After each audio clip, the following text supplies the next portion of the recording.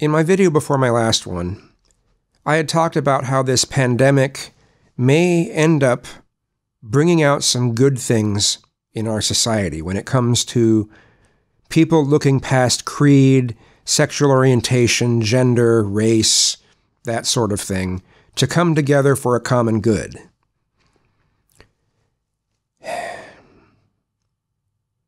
But there's so many things that are messed up that I'm seeing. Like even in some of my last few videos, there have been people leaving comments that are basically, and I'm seeing this other places too, they're basically saying that they actually look forward to a lot of baby boomers dying. I can't say I understand that. I understand that young people have been left with a world that is hard for them to navigate. You know, student debt is at an all-time high, and they're not even getting that good of an education with that debt. Jobs are not paying very good. There's confusion as to what you really need to be able to make a good living. People can't afford a lot of the things that a lot of baby boomers were always able to afford. There's the environment that a lot of the baby boomers don't seem to care that much about. But to actually have this almost a hatred of baby boomers is disconcerting, you know? And so I'm seeing an attitude of people saying, well, they don't care if the coronavirus negatively affects older people, the elderly, far more than younger people. They're like, oh, let them die out. And I'm just like, what?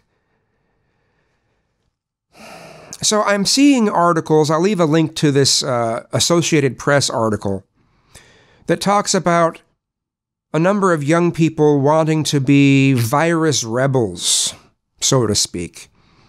They're having essentially coronavirus parties where they're almost proud to spread it around. They're coughing on old people. And it's going around in a lot of places in the world, particularly in the places that authority is saying that, hey, we need to do social distancing. I even saw an article saying that there's a trend. I've seen a few articles saying there's a trend of teenagers recording themselves coughing on produce at grocery stores. What's going on here? You know, this is...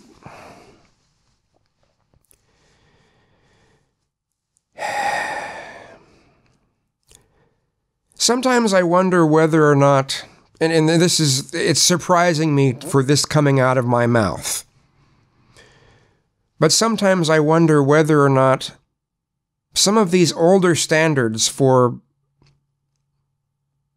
the way that people are supposed to behave were better than this fully open way that people are saying people should behave. So at least when people will rebel against standards, it's not hurting people. So it kind of seems that people are rebelling against being reasonable. And here's the part that just makes it hard to believe that it's coming out of my mouth, but it seems like when we used to have a lot more rules as to how people are supposed to carry themselves and conduct themselves and behave,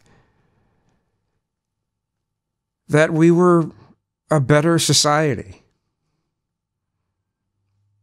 Sometimes we need more rules. Because at least when people were rebelling against a lot more of those types of rules, yeah, it wasn't hurting anyone. But now that things are so open and just about every type of behavior is now considered acceptable, when we actually do try to put some reasonable rules, people still rebel against it. I don't know. What do you think?